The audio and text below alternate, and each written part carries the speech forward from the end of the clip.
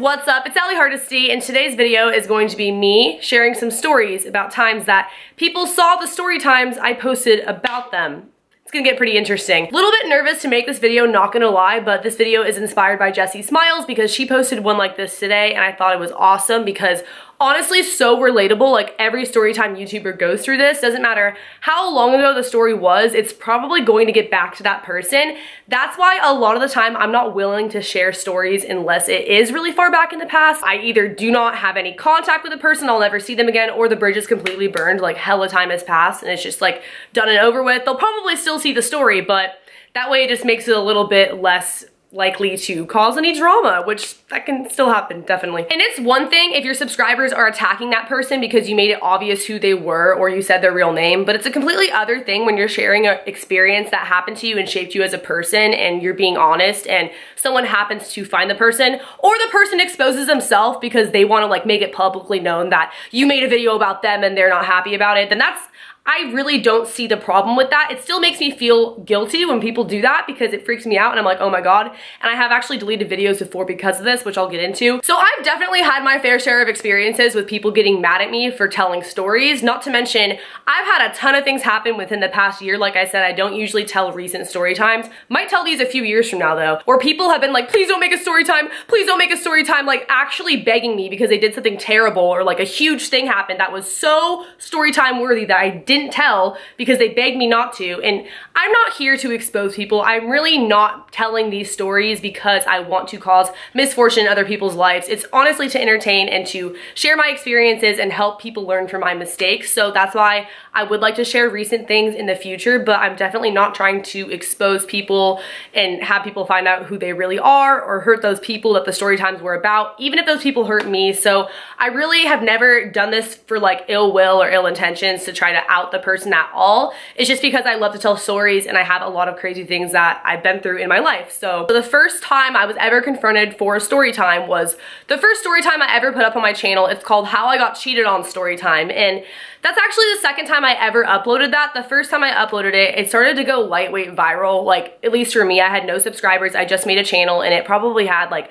a few thousand views and I ended up taking it down because the guy that the story time was about, his mom texted me this huge long message. It was such a long message that I had to go into like a separate message that you would open on an iPhone, basically telling me that I needed to take it down because he learned his lesson for cheating on me and blah, blah, blah. I don't even know how she saw the video. To this day, I still have no idea. She claims that someone told her about it, but then she couldn't tell me who it was, so I kind of think that her son, the cheater, just told his mom and then his mom just like went off on me about it. She was even threatening to get my parents involved, which is kind of ridiculous because like we're adults. I was 19 at the time, and also my parents weren't gonna care. Like obviously I reposted the video and they've definitely seen it. I was not very happy that she came at me like that because it's like you should probably be teaching your son not to cheat on his girlfriends, but I mean I ended up deleting it because the guy asked me to and I was like, it's really not worth it. I don't want to deal with this stuff. And then I was super mad I deleted it. I was mad at myself because I was like, why did I stand my ground? Like this guy did terrible things to me and I found out he cheated on me more than I knew about when I made that video.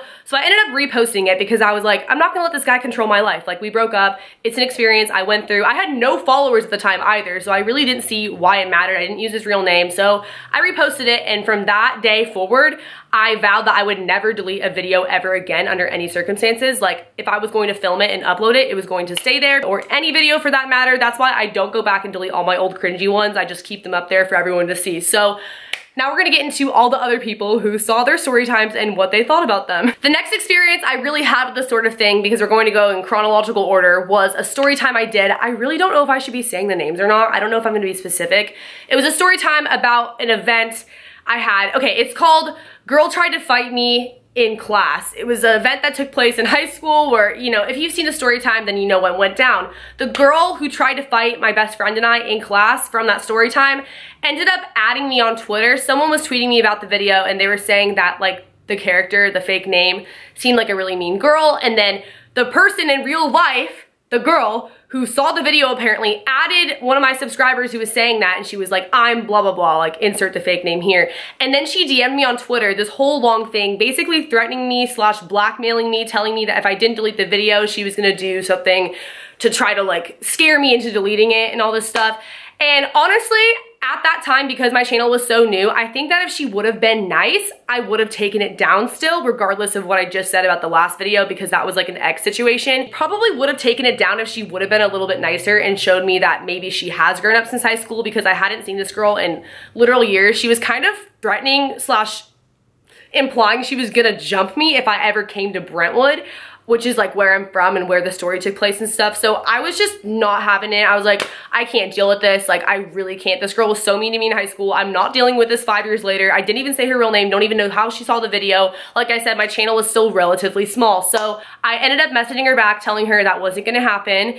And that's pretty much it. I was as nice as I could have been. I was just like, you're not gonna get what you want this time. Sorry, this isn't high school. You don't own some hierarchy and popularity. Like, I don't even live in the same town as you. Get over it. And moved on with my life. So after that, this actually went down probably maybe 6-ish months ago, more recently-ish, because it got brought back up again.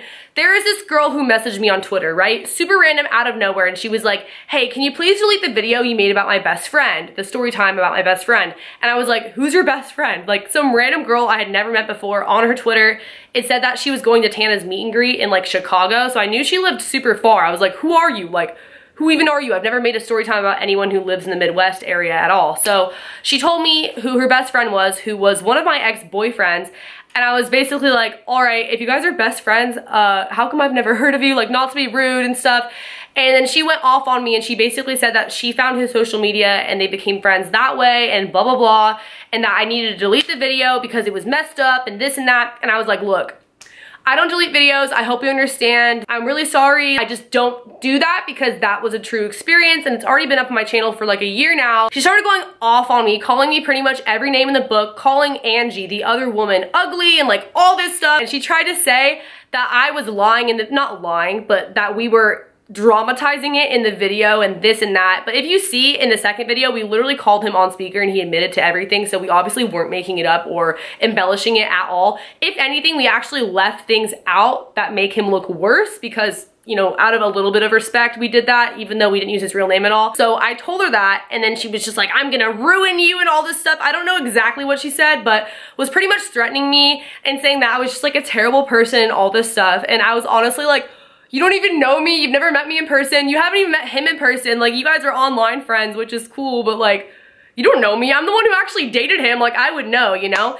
So that was pretty much it. I blocked her. She ended up contacting me on other social medias that I blocked her on as well because I posted something else on Snapchat and then she was just like going off on there. And I honestly found it to be really funny, but at the same time, I was a little bit like, dude, why does this happen? Like, why do people get mad? That story time wasn't even about her. It was about my ex, who she's, you know, she's friends with. Like, I totally get you can be internet friends with someone, but she's never met him. She's never dated him. Like, she doesn't know. Like, that was a real thing, you know? So a few months go by. I believe this was after I got back from LA with a bunch of YouTubers, and she reaches out to me again, this time on Instagram, and she apologizes, and she basically said that she wanted to start a YouTube channel, and she didn't want to have any bad blood with me or other YouTubers and this and that. Oh, she also told me I wasn't anything until I had 100,000 subscribers. Guess what? I have over 100,000 subscribers now. I think at the time I had like 70K, but she told me that even though she didn't even have a channel, which I thought was like really messed up.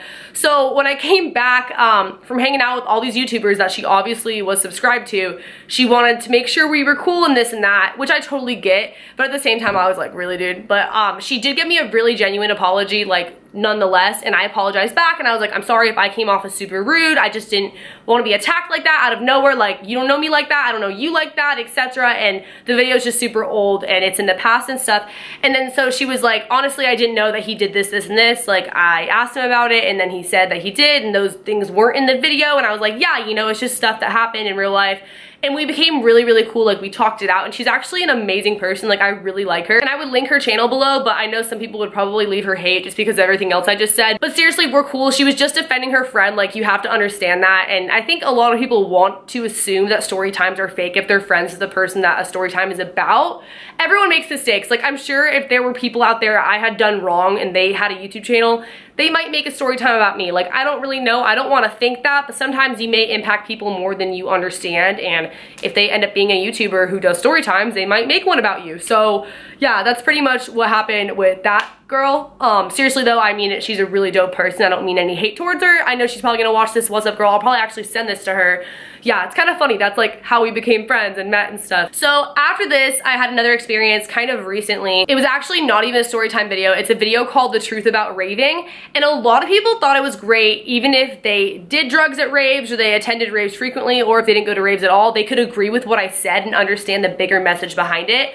But some people did choose to get offended, and I really don't understand that. Maybe they didn't watch it all the way through, because I did explain everything pretty full circle if you actually listen to me. Like, I wasn't judging anyone, I wasn't stereotyping anything, I was just saying my experience with all of that and how to be safe and aware of your surroundings pretty much and just still have a good time. So rewatch the video if you didn't get that, because that's literally what I was saying, and I kind of clarified in my part 2 video on that. Anyways, a girl that I mentioned in the video, I didn't even give her a fake name or anything because it wasn't like a storytime video. I mentioned that she had basically unfollowed me around the time that I started posting about raving to my Instagram. She coincidentally called me the day after posting that video, right? After we hadn't been in contact for like months. So she hits me up. I'm assuming that she saw the video and that she's gonna give me an apology, like she felt bad or something, because I knew she still watched my videos, or at least I thought she did. So finally I'm like, hey, is this about the video? Like, did you see it? And she had no idea what I was talking about. I guess it was pure coincidence that she chose to call me on that day. She told me that she just wanted to apologize for being so rude to me and unfollowing me, and that she was just going through her own stuff and blah blah blah. And I was like,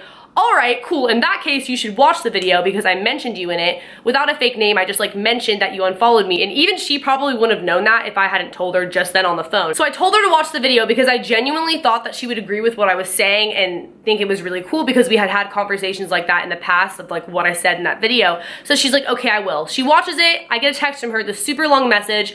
Basically, she's going off about what I said and that it wasn't true. She didn't agree with it, this and that. I was really shocked because I thought that she would have an open mind enough to like understand what I was saying, and I didn't understand why she was getting offended. So I tried to reason with her. I wrote her back saying this, this, and this. I didn't call anyone out. I wasn't saying that. She just wasn't really having it. I don't even think she responded after that. And then a couple weeks later, she tried to buy rave tickets for me that I was selling, and proceeded to talk crap about me after that to our mutual friend. I think she's over it now. Like, I thought she was a really cool girl, and I still do. So like, I hope she's not mad about that. I don't know. I'm really nervous to post this video because I'm mentioning so many things that have like already been brought to light in the past, like in my personal life, just people getting mad about my videos. But I really don't think anyone should be offended about a video like that, because it really had nothing to do with her. I just briefly mentioned that a girl unfollowed me in the video and then gave my opinion and shared my experiences with raving as a whole. So that one really got to me, I think primarily because she was someone I did consider myself to be actual friends with, and because of the fact that it kind of backed up how I was already feeling when I made that video. Another time that I was confronted for making a story time about someone, I wasn't really directly confronted,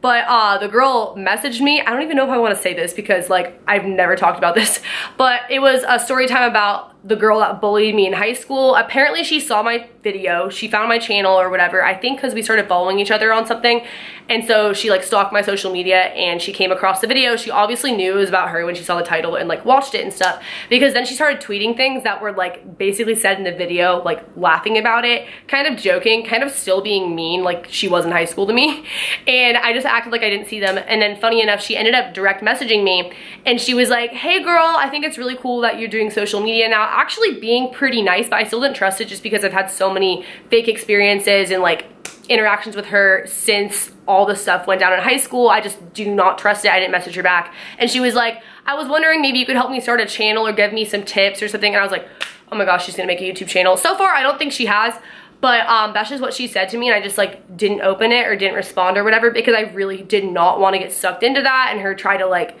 I don't know, dude. I don't know. I don't trust people. People I've had experiences with like that in the past, especially if they found a video and they clearly like weren't really happy about it. But in that video, I even said towards the end, I don't wish any ill will for this person, blah, blah, blah. This happened such a long time ago. So I think she saw that, and I think she probably respected that. If you notice in all my videos, there's a reason why people do not get attacked, because I'm very, very vague about who the person is, you know? If they see it, that's on them. If they choose to expose themselves, that's on them. But I don't try to make it obvious. But let this serve as a lesson that you probably just shouldn't put a YouTuber through these kind of things where we want to make videos. And I still do try to be respectful. There's still a ton of things I've never talked about on my channel and might never, no matter what. Or I might just wait to like talk about them until it's more blown over, and those people still might get mad, but it is what it is. So if you guys like this video, if you want more mini stories or full-length story times, be sure to let me know by giving this one a big thumbs up. Leave a comment below letting me know what you thought about these interactions or your thoughts on story times as a whole, and just, I guess, exposing other people, because I don't really think that's the same thing as sharing an experience in something that you went through. Subscribe to my channel if you are new here. Turn on post notifications by hitting that bell button right next to the subscription box. Follow my social media, and I will see you guys in the next video. Later, alligators. Bye.